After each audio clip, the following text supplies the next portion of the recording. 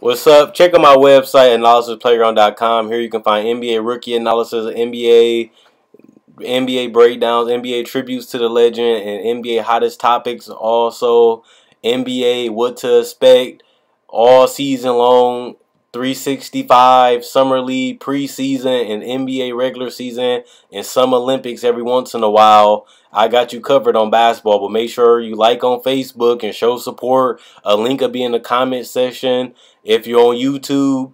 And also, if you like on Facebook, make sure you subscribe to analysisplayground.com, the website, because I'm moving more towards the website than YouTube. Thanks for the support and hope you enjoy the videos. What is good, YouTube? I know this Summer League, but he can cut to the basket because of Lew Wall going to give him some easy offense. You got D'Angelo Russell doing it again, coming off the screen, getting an easy layup. It would have been a goaltend anyway. He got enough athleticism to get to the basket at will, especially off screens. He can go down the hill like you see right there and bank it right in. He's crafty. He's smart. He got a high basketball IQ. He's patient. He gets the screen, and he goes right downhill again and puts it right off the backboard again. D'Angelo Russell also can get some transition buckets from steals and outlet passes from rebounds. And this helps him up his efficiency, and it gives him easy buckets to add to his point total.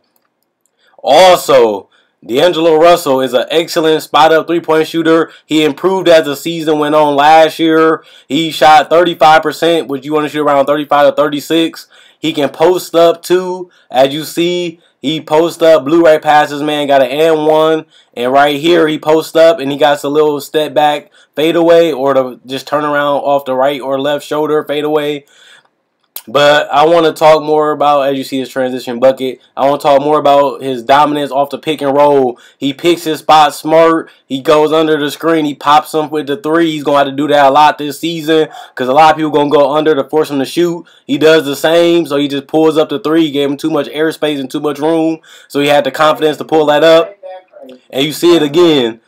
He gets the screen. He goes under the screen. He pulls up from 30, makes that all net. He's torturing the team that's going against him because he got unlimited range, kind of like Steph Curry. He has a lot of swagger, a lot of confidence in his game. And then he goes under the screen, another pull-up jump shot, all net. D'Angelo Russell can be unguardable at times. And here again, he goes under the screen, gives him his space, and D'Angelo Russell punishes him again. You have to respect the jump shot. And we all know D'Angelo Russell hit a couple game winners last year, including Summer League. He's clutch. The man has all-around skills. I can see him winning Most Improved Player of the Year just because he can shoot threes with add to his point total. He's going to have the ball in his hand a lot more because Kobe Bryant is gone, so he can shoot 16 to 17 shots a game, and he can shoot threes. He can finish in the paint, get and ones. He can come off the screen, get stop and pop jump shots off the screens, whether it's mid-range or the three. And on top of that, he can get hot from stretches. He can get on shooting sprees. He can get scorching from the field. But sometimes he can go cold because he relies a lot on his jump shot. But D'Angelo Russell going to get a lot more touches. He's going to get a lot more times to show that he can dominate games this year because he is a starter. Last year he came a little bit off the bench and he couldn't really get into a rhythm. Now he's starting right out of the gate, so that gives him a good opportunity to put up excellent stats. Last year he put around 13 points a game. This year he can average more. He already put up 20, so he already averaging 20 points a game to start the season. If he can hover around 18, 19, or 20 points a game, which is possible because he showed that last year with a series of 20-point, 30-point, and 18-point games. If he can average around 18 to 20 points a game, he's going to be right in that conversation for Most Improved Player of the Year. So let me know what you guys think. Do you think D'Angelo Russell can win Most Improved Player of the Year? I think he can. I think he's going to be a candidate. Same with Zach LaVine. Same with Miles Turner. Same with a lot of other guys that's going to have opportunity to prove themselves. Mostly the rookies going to get more minutes and more opportunities. So let me know what you guys think.